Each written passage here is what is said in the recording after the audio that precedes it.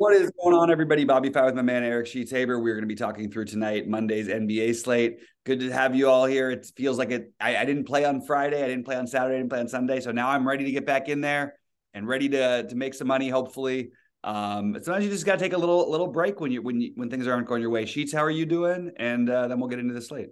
So basically, Luca is out, Irving is out, Curry is out, and Bobby Fi is in. Right. So that's what we need. You need the entire rosters of the NBA to change. And they pretty much have. And we're ready to get after it. I had a nothing I could do about it. Just like all of my golfers just collapsed in like the last Oh, day, pretty much. So I'm oh. basically fighting to break even after having the delusions of winning the whole thing. But that's the way golf is sometimes. Just don't have uh, don't have Justin Rose, and he's just freaking running away with the tournament. Um, and that's the way that goes. But I am ready to deal with the new NBA, the new players. The Kyrie has finally got his wish. He's out of Brooklyn. I don't know exactly what he's trying to accomplish, but Yeah. playing with Durant wasn't good enough. He's going to play with Luka, see if that works out any better. And we shall see. Yeah, it's going to be wild over this next week. And don't be surprised. We always say, like, keep an eye on your lineups until the games lock and everything. That's especially true right now because we got the trade deadline coming up, the All-Star games coming up. You're going to see a lot of weird stuff and lineups that are very unpredictable. So, we're going to do the best we can for our first look, and then we'll be live at 6 and go over some of the more detailed stuff. Please like and everything for the videos. And Cheats, with all that, you ready to go game by game here? Yeah, a couple of things. Just I guess we could have talked about this offline, but I know that Rhodey put like a coupon code up there to Yep. get people, and people have been signing up. And I did the live stream. Just dude, it was like a freaking on a Sunday for basketball with like nothing else going on really. There were like 40 people in there. Oh, beautiful. So people are. I appreciate that everybody coming to sweat the live stuff and asking questions and things like that. So, like I said, I mean, we try to look for like the best thing to do, and stuff like that. Like when you guys show up and like it, that's the most important motivation. You know what I mean? Yep. So you keep doing that. We'll keep on keeping on. Mm-hmm. So I'm sharing my screen. It's a slate with no Dallas players, and no Golden State players. So that's gonna and no Brooklyn players. So that's gonna probably generate most of the action. But we'll just take it game by game and see what we got. Yeah, absolutely. And we'll get into it because there's a lot of potential ways to go with this slate. Let's just say that. All right, you ready to start off with Cleveland, Washington?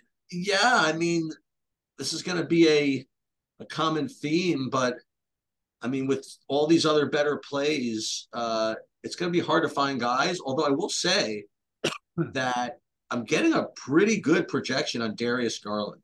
Um, Why is the projection so high I on Darius? don't know. I just don't know. I understand with Levert out, but why is Garland projected so much higher than Mitchell? I don't Yeah, exactly. I can't quite imagine that either. But right now, that's what I have. I just don't. It just doesn't feel like the right thing to do. Let's put it that way. Um, as far as Washington goes, I mean, I don't really have anything. I mean, Porzingis, I have him as like my 25th best value or something like that. That doesn't really do much for me. As far as spend down, I mean, I don't play Corey Kispert. Um, I don't really have too much in this game except for Garland, who I not particularly. I just think something's fishy about that projection. Yeah, I mean, look, if somebody from against Washington literally goes nuts every night, it doesn't matter, whoever it is, there's somebody who's going to go nuts every night against them. It feels like I think that was the Cam Thomas game over the weekend, or maybe that was the big one. I think if it was me, I'm siding with Mitchell. I'll tell you that right now, especially if projections and ownership were like this. I actually like everybody on the Cleveland side. I think you can make a really good case for Garland, Mobley, Allen, and Mitchell. I think Mobley is very reasonable, and maybe, like, I don't know, maybe it's one of those plays that looks good early in the day that by the end of the day people are sort of off of.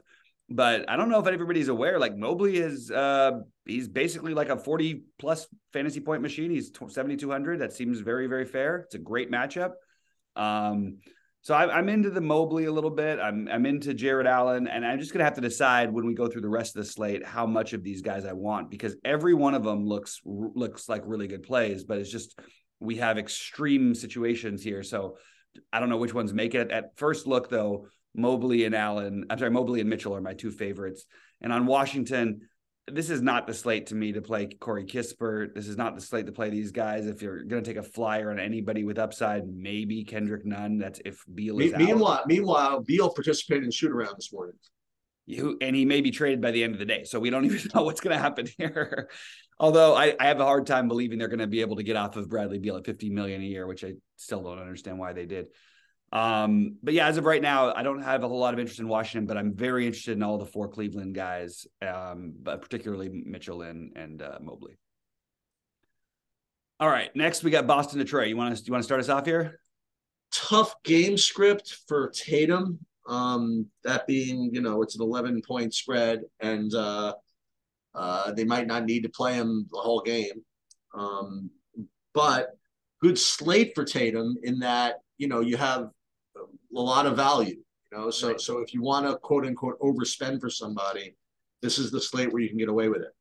So that's my comment on that. I still don't like Tatum as much as some of the other spend ups, but I think I'm looking at a real low ownership projection on him. And I mean, Detroit is a good matchup, right? So if you do get the full minutes, he's going to be able to put up a lot of fantasy points. Aside from him, not really getting it too much. I shouldn't even say that. I'm not getting anybody except for him on either side of this game. Yeah, a lot of plays that look okay, like Horford, Robert. Are we maybe underestimating Robert Williams here? Like, this is a really good matchup. Excuse me. And Robert Williams has, the things taken off. It's just the matchup made me kind of interested, but I don't think I'm actually going to do it. I think actually if I had to play anybody, it'd be Jaylen Brown on the Boston side. And on the other side, again, Killian Hayes is way down in price on another slate. I feel like he'd be the massive chalk. I don't know, even off the bench at 4,600, but I just don't know if I can do it. Like, there's just too many other things out there. So I guess this game is not happening in my opinion. But I think Jaden Ivey's fine. A lot of plays that look fine, but there's just so many other guys. I mean, we had that one slate where we had, 10 games or something, and there was nobody projected at 6x value. Today, it's like hard to find a team where there's not like 3 guys projected with 6x value. So, and Detroit is one of those teams, but I don't feel like I need to play any of them. If I wouldn't hate ending up with either Ivy, Hayes, or Duran, but I just don't think it's the right slate for it for me. All right. Next up, do we have Cam Thomas? Yeah. So what's his name? So Kyrie is now gone. Durant remains out, and even Simmons remains questionable. So this is a game where you're going to have a lot of. I mean, there's going to be guys that show up, and you got to watch who's starting, whatever. But let me just throw some names out there. So Edmund Sumner at 4,500 rates to be a good point per dollar play. Cam Thomas at 5K. The thing he has going for him is the thing he has going against him, in that came off a monster freaking performance in his last game. 44 real life points, 57 fantasy points. And I mean, quite honestly, I couldn't imagine him not given the opportunity to do something similar with all the players out, So he's going to probably be one of the popular guys, and certainly going to project decently. Also, other guys, Claxton, I suppose, Royce O'Neal, and then we have to keep talking about what's his name, about TJ Warren. Like, so he's probable. It's a game where listen, they don't even know what they're waiting for players to come back. You know what I mean? Like, they don't know. This is like a total, I won't say throwaway game, but it's a game that's like, whatever. Maybe this is a game where they just like run him out there, for 35 minutes. Who the hell knows? I mean, he hasn't played that much like in combination the whole season. But with no usage to be found anywhere on the team except maybe, I don't know where, Cam Thomas. Cam Yeah, Thomas Cam had a Thomas. 45% usage rate in the last game. Yeah, maybe TJ Warren. Maybe this could be him. So listen, there's gonna be a whole bunch of guys that you could choose from on Brooklyn. I'm curious to get your take on it. And then if you want to, if you want to run it back on the other side, you're dealing with Paul George, who just projects okay. But in a stack situation, I would definitely run it back with him. Yeah, I agree with you. So I'm on this. I think Sumner and Thomas are both really good plays. Just especially without Seth Curry, also like, and Simmons is still questionable. Let's not forget he's missed 4 or 5 games now in a row. Yeah. And if he's out, even that just opens it up. I mean, it just keeps it even more open. And you'll see these projections go even higher. I'm very into Sumner and Cam Thomas. I don't expect Cam Thomas to be but I've been beating the Cam Thomas drum. Why don't they let this guy play when these other guys are out? Because I think he's like an elite level shot creator. He's just young, and he always seems like he's trying to figure it out. Maybe he figured something out, because that's an unbelievable game that he had the other day. And he did it in 29 minutes. Sumner's the obvious one. I think that Cam Thomas is the next one I really want. On the other side, I think Paul George is a really good play. And that's, like you said, as a run back. I don't think I'm getting into any of the other weeds with the other Brooklyn guys yet. Everybody else on Brooklyn, I just feel like meh about. And they're going to play enough guys. But I think Sumner and Thomas are just the way to go, personally. So Sumner, Thomas, and Paul George, I have all those guys as priority plays right now.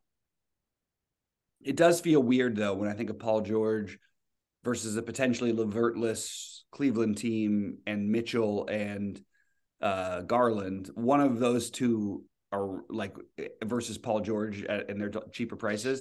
I think those are really, really close decisions. So I like all of those plays, but I like I said, I like Paul George, but I don't think it's like I'm not going out of my way to say, okay, I need to have him. But at first look, he does look like a really, really good play.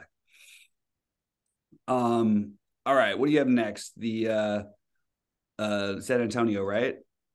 Yeah, I mean, it looked. Listen, if I don't even run anything, I mean, you would think that Levine is cheap enough at 8K. I don't know why I'm getting a hopeless projection on him. I can't.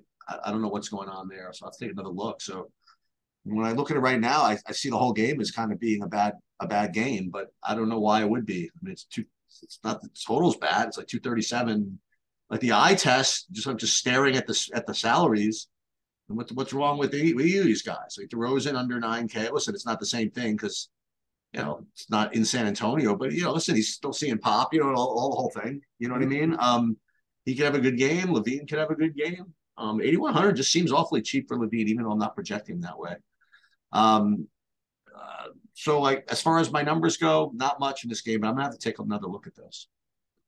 Yeah, this is interesting. Honestly, Keldon, like that's weird. Like I'm not overly interested in anything on San Antonio, but again, I love to try to attack the Bulls in general. So they only have 10 guys right now. If Keldon Johnson's questionable, like legitimately, if he's out, I think you got to play Trey Jones or somebody. For me, Trey Jones is probably the most logical play in this game. As always, no issue with any of the Bulls, but none of them hit the priority chord for me. Levine certainly could have a monster game. He's probably going to be crazy popular on FanDuel, where he just looks like he makes a lot of sense. And I think on DraftKings, he's going to be lower owned. But I think that, these guys are all fine. It's just, I just don't, on this slate, nobody makes the priority list for me here. I might need to revisit that with the San Antonio, Trey Jones and Keldon Johnson both being questionable. That obviously could change things if they only have 8 guys. But as of right now, nobody who's a priority, which is weird because it's a big total and game you'd think you'd want some pieces of, but I'm not getting there. All right. What do you got next? Sacramento, Houston. Boy, this is, you just hear those two teams' names and you feel like you got to play somebody, right? Yeah, I think that you got to hear. I think the guys I want to play are the two centers for openers. Sabonis and Sengun, and I think Sengun he might outscore Sabonis here. I don't know. You know what I mean? Like I like both these guys today. What else is there? I don't really. I'm not going to do the Mitchell thing. I don't really have too much. I mean, it's like you said, it's kind of want to play somebody. You see here Houston at Sacramento. I don't know who else to play though. So for me, it's going to be probably Sabonis or probably Sengun or who knows, maybe play both of them. Yep. I think that, yeah, they both look okay. So I do think Sabonis definitely looks reasonable, like a good spend up on this kind of a slate. I just want to throw out that his number of like good games, I know it's a great matchup, and he's, for what it's worth, he put up 73 and 55 the last two times he faced Houston. It's a really good matchup for him. It's just like, okay, so I think the SaberSim projections are a little bit broken this morning. Like everybody's like Sabonis is projecting at 65. Like that's ridiculous, Yeah. But like he can get 65 possibly, but he should never be middling out. And I don't know why Harrison Barnes is projecting for 37 fantasy points on there, but like, yeah, I have Sabonis overall at like 56, which is that makes more sense. Seems a little more reasonable. Yeah, absolutely. And I like these guys. Do they make the priority list for me? To TBD. I'm TBD with Sabonis. Everybody, I mean, you do have no Fox, so like I'm kind of interested in why Terrence Davis doesn't look like a better play. And I mean, we saw this happen the other day where, and I understand that he didn't play. He's not really getting the minutes. That's the thing that's frustrating. It's really hard with these guards, and I was sort of suspect on the Mitchell thing the other day.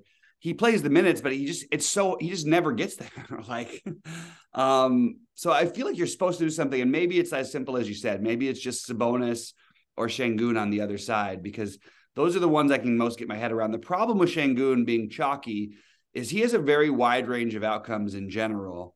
Foul trouble, that they occasionally just don't play him, and you don't know when that's going to come. So it's a little tricky here today.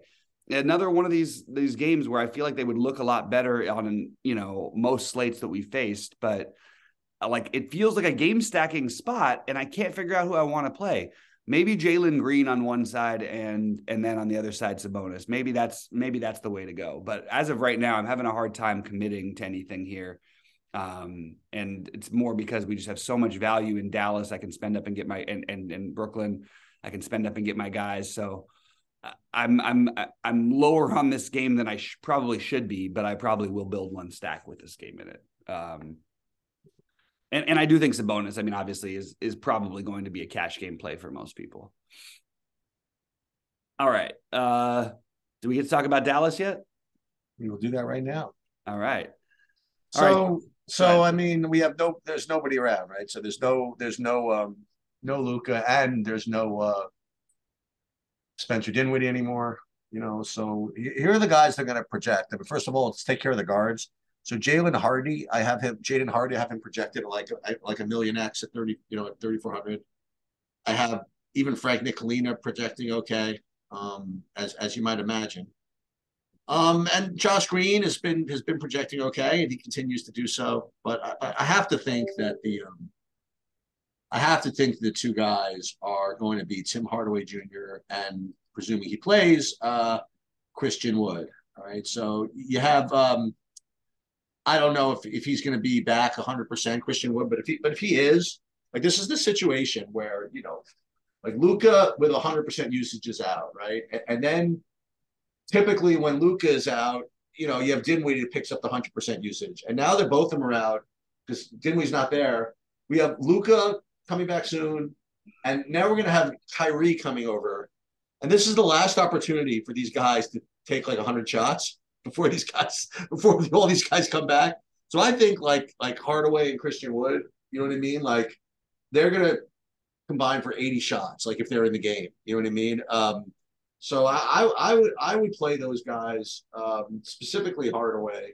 Actually, if I have no reason to not play Christian Wood if he's playing, unless there's something we see about him having a minutes limit of some kind. So those are the two main guys, and then those values like Jaden Hardy. I don't want to play Nicolina if I don't have to. So I guess the Hardy at 3,400 seems reasonable enough. Mm-hmm. And then the Josh Green. So I don't think this is the day I have to play Powell. Well, what do you like here? Yeah, I'm on the Jaden Hardy, Josh Green side of things. I feel like it's hard with how low, you see Green's usage, and people are going to say this again. I promise you, when we go live later, people are going to be like, "Oh, but Josh Green's usage is so low." Sheets, you understand this from coaching basketball. If you take away the guys who make up 80% of the ball handling, the shots, and everything, and by the way, Christian Wood may still be out again. Like it might be better than this. So right now, it's Josh Green and Jaden Hardy as priorities for me. I feel, and even Ntilikina, I feel the minutes will probably be there. I'm not even 100% sure what they're going to do, whether they start him or not in this situation, because they're going to need some offensive scoring. But if Ntilikina is really projecting at like 25 minutes, which is what I'm seeing him at, he shouldn't be projecting at 25 fantasy points or 23 fantasy points or 20, whatever. Ntilikina, I think, is a little bit, is the one I'm more willing to fade. I think that Josh Green and Jaden Hardy are my two favorites. If Christian Wood plays, I'm absolutely okay with it. I also think there's a really good chance Utah just absolutely blows the doors off of them here. And Kelly Olynyk is 4,100 now.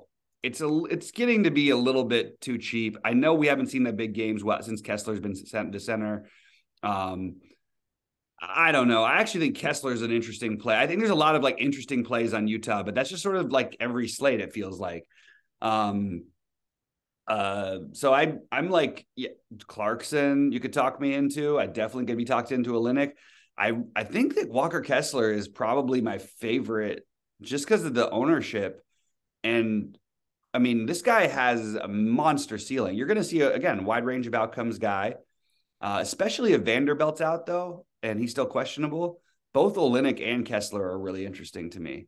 So, if I end up playing more than two Dallas guys, I'd like a run back. And I'm just going to have to try to see which one of these guys I'd like to go with. But realistically, my thoughts on this game are that this could get scary bad. This could be one of those, 110 to 70 kind of a games. Maybe not 70, maybe 100, maybe the modern day version is that is 125 to 85 or something. I think it could get really, really ugly, really, really fast, and makes it a little bit tricky to try to pinpoint who you want from Utah if that's the case. So I'm more on just the Dallas guys. Jaden Hardy should be blowout proof. Josh Green probably not blowout proof anymore. But I think Hardy is my favorite and Josh Green's my second in this game. I guess that's my why now, just for the people that are listening. So why would you say that Hardy is blowout proof, but Josh Green, when you said is not anymore, because he's become like a bigger part of the team, and so they want to. Josh Green's a regular starter who's been playing regular minutes all year long. Jaden Hardy hasn't, but he's actually more of a shot creator. So if they get given the opportunity, he should be really good point per minute, and he should play like. Yeah, there's some sort of blowout run where he's out of there, where if he's playing with the unit right before and then they're down by 40, of course he'd be, but most likely he ends up on the court at the end or towards the end of the game. I don't want to say no matter what, but I'd say more often than not, I think that would be the case even in a blowout. So that's my person. I think he's not entirely blowout proof, but I think he's the more blowout proof of the bunch. And I did get to the same as far as my favorite Utah, just on a point per dollar basis. I think that I agree with you. I think Kelly Olynyk at 4,100 is very obviously it's a very, very cheap price. The other guy that's showing up for me is guy I don't play too often, but Mike Conley's cheap enough, I guess. But I agree with you. I think Olynyk would be my favorite. But no, actually, but then you did mention also Walter Kessler. Walter Kessler, I mean, you have the benefit of him being going to be like 5% owned on a slate like this. So. Yeah, so let's throw that. Like, just let's think about it for a second. So Conley, like early on, looks like he might get some ownership. Walker Kessler looks like he'll get 9. Conley, by the way, has been really good. He's just been in that over 30, like basically every game for a couple weeks now. Walker Kessler has like over a 50 ceiling. I don't see Mike Conley getting 50 fantasy points anytime soon, unless like half of Utah ends up out or something. Walker Kessler just put up 50 the other day. Like, he's going to have a wide range of outcomes, but that upside is really, really intriguing. And I think it's kind of an interesting play that I don't expect anyone to really be on. The problem is, again, the blowout and the fact that Utah has 700 players available. All right. Milwaukee in Portland. Is that what we have? I actually have the Golden State game first. All right. Talk about the Golden State stuff then. Yeah. So no Curry. I currently am getting Jordan Poole as overall the best play probably on the slate right now. And then OKC, I'll get to more Golden States in a minute, but OKC, I think Shea, again, because there's value out there, I think you can get to him. And I don't see his ownership being too high. So I like that. Other guys on Golden State, Wiggins may be my next favorite at 5,800. Kuminga, perhaps. Clay, perhaps. But Jordan Poole is obviously going to project to be a very, very strong play, and he's going to be 1,000,000% owned, so we have to deal with that. Mm-hmm. So that's where I'm at in this game. Yeah, no problem. We just saw this like not long ago. We did a show talking about this game, and I think that like, okay, so there's the suspect value in Jalen Williams because we don't know, even in this matchup they can go small. We've seen them do it over and over again.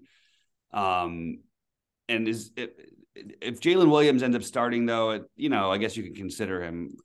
I think that the real play is I actually think Giddey is the best play on OKC, and I think that Shea is the next guy I would choose. But on the Golden State side, it is interesting because we've seen Jordan Poole and he's been really good in these situations where there was no Wiggins and there was no Wiggins. Now they have guys, right? Yeah, they still have Draymond. They still have Clay in there. So I don't think it's some sort of like a lock play, but I think one of Poole or Wiggins or Clay are certainly guys you're going to want to consider. And I think that you're going to want to consider Draymond. We just have seen this a little bit too much where the ownership kind of flocks a little bit too much. And Golden State is not a team where without Curry, it means that everybody is going to go out there and put up 60. They just play good team basketball, and it really could be any one of these guys. I know that's not a great way of analyzing something, but it is true. And for me, that's why I would side with Poole, who's going to have the ball in his hands a ton. And then I would follow it up with Klay Thompson as my next favorite play. Just again, though, like it's one of those things where keep an eye out for starting lineups. The Warriors have done a couple weird things at times in these situations and actually brought one of the starters off the bench and like started a Ty Jerome a couple times earlier this year. I don't think it's going to happen, but I'm just open to looking at it. And they don't necessarily need to start Looney. So I'm just kind of curious to see how it goes with them. You might even end up seeing Kuminga starting by the end of the night. I don't think so, but it's just on my radar. But as of right now, Poole is the clear priority. All the other guys look totally good to me. I think Wiggins is being over projected a little bit. So I might, if there was one to fade, I might pick him.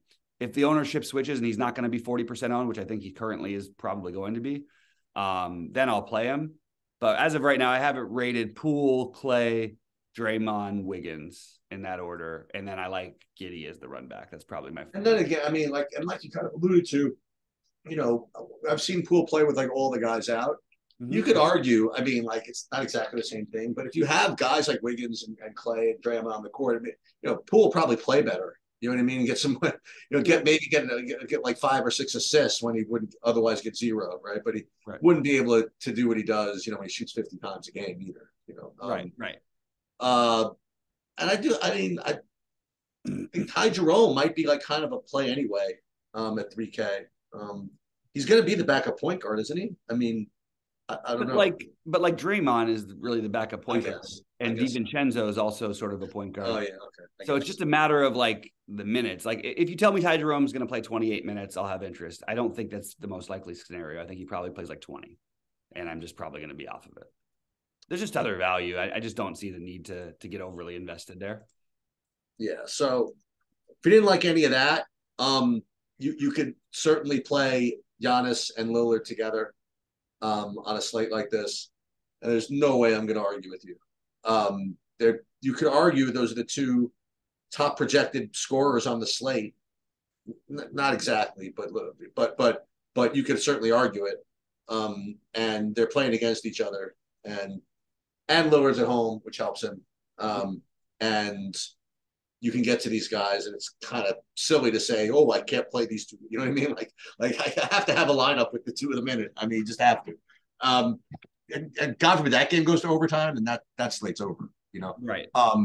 So that's that. Other guys, Yeah, sure. I mean, you could play Simons, play what's his name, Drew Holiday, if you want. But I would probably just stick with I'd probably just stick with the two big guys. Yeah, I think Giannis is a tremendous play, and I think you just play him tonight. Like it's Oh, not, I've got Eubanks. Talk to me about Eubanks too. yeah, Eubanks, but I think the play might be Watford. That's the only thing that I want to throw out there. Like, first of all, Watford's been more productive than Eubanks has been lately. Um, you get the forward eligibility, so you don't have to use the center spot with Watford. But I think that I do like the idea of sort of making one of those guys a priority. Um, as of right now, I guess Eubanks is the more logical choice, but I think, and I don't think like it's one of those slates where like if you said Eubanks and Watford on literally any other slate, because and we had no Nurkic or whatever, we'd be like, okay, well that's you automatically then Right. just put that guy in. Right. This slate, we don't necessarily need to do that, which is a little weird. But my inclination would be to try to play one of these guys. And like I said, I really I like both of them. I think that Watford, because of the forward eligibility, may get a little bit of a bump over Eubanks for me at first glance. But Lillard is fine in the same way that Shea is fine. Raw points do matter, but there's a lot of 8K guys that we mentioned: the Paul George, the Darius Garland, Donovan Mitchell. I sort of like the idea of those guys using a couple of those guys with Giannis and then using the value. That's the way that I'm approaching this one. Oh, well, here's another one, by the way. Did you forgot to yell at me? I mean, this is like 10. It's like 4 years in a row we've been doing this. What is it? When I suggest playing Lillard against what's his name, you tell me not to do that. Against Holiday? Yeah. Yeah, and I probably should have said the same thing again today. Boy, he just makes it uncomfortable, and it doesn't feel like the game where Lillard's gonna have that monster game because, but at the same time, I mean, Lillard is Lillard and he can go nuts. It's just, why do I want to play someone against? You could say a lot of guys are the best perimeter defenders. I've heard a lot of names thrown out there. I don't care what anybody says. I like Marcus Smart and everything, and I think he's a good defender. I think Drew Holiday is the best perimeter defender, like true guard perimeter defender in the NBA. And I do think that they will put him on Lillard and just let it be. You know what I mean? I think maybe he might end up on Simons a couple possessions, but that's to me going to take a little bit out of the game. If it was a small slate and we didn't have so much other stuff, I'd be talking about guys like Simons and Jeremy Grant and Josh Hart, but I'm just not going to do it on this particular slate because there's just too much other stuff. But I mean, it's a good point. I'm glad you reminded me of that. And I went through my list and I have a bunch of guys who sort of are showing up as like priorities early on. So I'm going to have to whittle down Jaden Hardy, Jordan Poole, Josh Green, Edmund Sumner, Cam Thomas, one of Garland or Mitchell, one of Watford or Eubanks, love Giannis. I'm trying to see who else I have on here. If there's nobody I missed, I think those are most of the guys I have. But I think there's a lot of there's a lot of ways you can go where you're spending your money, but the value is pretty clear as to who you want. It's just not necessarily clear. Like the Ntilikina, Jalen, like the guys I'd be fading. Jalen Williams is projecting well early on. So is Ntilikina. Even Mike Conley. I like Kelly O, but if he's going to get a bunch of ownership, I'm off completely. Killian Hayes, Şengün. These are the guys I'll probably be underweight on just because I think their range of outcomes is much wider. And we have some guys in situations where maybe it's not them who succeed, but somebody in those games has to. It's almost impossible that they don't. I ran an early Saberson build based on the projections that I had, and you're seeing what I got. I got nothing surprising, like Jordan Poole and Jaden Hardy up at the top. And then, like you said, I mean, you get these guys that quote unquote project well that you just kind of like know instinctively are not the greatest GPP plays. That being like Frank Ntilikina, Mike Conley. One guy I'm just that's showing up here that we didn't talk about only because we talked about the game a little bit. For whatever reason, my initial build would get me like a full 30% of Gishan Tate. Part of that might be because he has a very low ownership projection as well. And like we said, it is a game that you'd like to play, So, do you have any thoughts on him specifically? Just because I have him up here. I don't understand why Gishan Tate is projecting well today. Yeah. Okay. Even with Jalen Green out, like people weren't playing him, and for good reason. Deshaun Tate hasn't put up, like, he has a 26 fantasy point game in there. I actually like it. Like, I was the one who was saying that maybe we should be playing him, and it didn't work out because he only played 20 minutes the other night when I was talking about playing him. But that was because he runs sort of the point guard a little bit with Jalen Green out. I'm just not getting there personally. Okay. But there's just too many other values for me to consider these borderline guys. But however, I want to point out, Sheets is one person, and we have many others who have won big tournaments with taking guys who maybe not the sexiest value, like when you won with Josh Richardson. Yeah. So maybe playing some of, I'm not saying, I don't think Deshaun Tate is the guy for me, but maybe playing some of these other, these other values that are going to be a little bit lower owned, which I thought Olynyk would be at first. And now I see the projections just gone through the roof. But Eubanks and Watford are not projecting as well as you'd think, because they sort of are cutting into each other. So playing those guys, you actually might be more off the board than you think. And we're going to have to see a little bit later today. There's still a lot of Q tags on the board. But I really like the idea of the Giannis with a couple 8K guys, and then the value that I like, the Sumner, Cam Thomas, Jaden Hardy. And I'm going to have to wait till later because of the Q tags to try to decide which games I want to stack, because there are plenty of games like Sacramento and Houston looking like an incredible game to stack. I don't know yet if I want to do that, because there's just so many good other guys you have to give up if you want to play 4 guys from any game today. So that's, I guess, a quick little glance. And maybe by the end of the day, you're ending with 4 Nets and one of the guys on with 2 Dallas and Paul George as a run back with Giannis or something. That just seems like it's going to happen for some people. I just want to reemphasize that Ntilikina is that, just beware of the suspect value when you have this kind of potential great value. We've seen Ntilikina, going back to his Knicks days, play 32 minutes in games and put up 8 fantasy points. And that's completely on the table. And Dallas is probably going to get smoked. That's the other thing that makes this a little bit nerve-wracking. If they were playing at home, and if it wasn't Utah at altitude and stuff, I might be a little bit higher. But I'm trying to keep my right now my Mavs exposure just down to the guys who are potentially shot creators, and that being, either Hardy or Josh Green with maybe one of Christian Wood if he plays, or I think Hardaway is a little bit more suspect than these guys are. So it should be an interesting one. We're going to have a bunch of wild slates, going leading into the Super Bowl, and then next week with the All-Star break and all that.